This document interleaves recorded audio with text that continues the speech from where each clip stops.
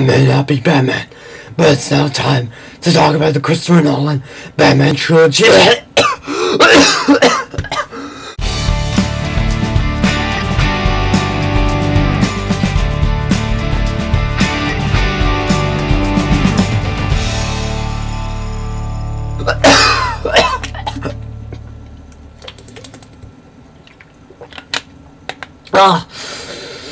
don't know how he does that voice, but I gotta give him props. Alright, so anyway, Batman Begins. Batman Begins is pretty much the origin of Batman. How he begins, as you will. And I gotta say, after Batman and Robin, and don't worry, I'll review those movies when I have the time. This movie was indeed a breath of fresh air for Batman. It's much darker than that piece of shit was. And it really is, in every sense of the word, a true Batman movie. So this movie actually is split into two plots.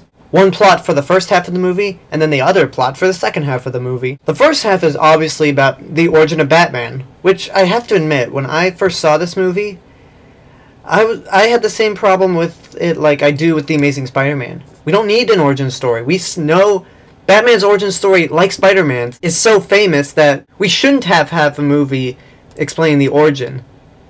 But then after rewatching it, and thinking back to the Tim Burton movie, I thought, you know what, Batman's really never had an origin movie. And so, that's it. Basically, the first half of this movie is how Bruce Wayne became Batman. Go into more detail about it, which is really fascinating to watch. And then the second half of the movie involves Ra's al Ghul, played by Liam Neeson, planning to spread fear and panic throughout Gotham with this gas he developed with the guy who eventually becomes Scarecrow. Alright, so the acting is really good. While I don't think Christian Bale is the best Batman, mainly because of his voice, excuse me, he does make the best film interpretation of Bruce Wayne. You really become attached to the character in the first half of the movie. And to see him become Batman, what he went through his life, how he learned, it's all really, really fascinating. The supporting cast is really good too. Both Michael Caine and Gary Oldman give the best Alfred and Commissioner Gordon performances in film. Liam Neeson is threatening as Ra's al Ghul. Did I say that right?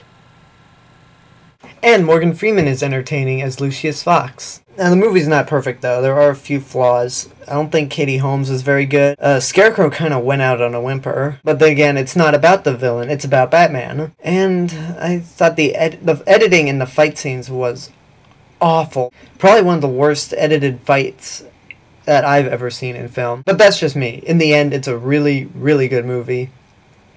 And the perfect kickstart to a great series. So 4 stars is my rating, and I will see you guys when I review its successful follower.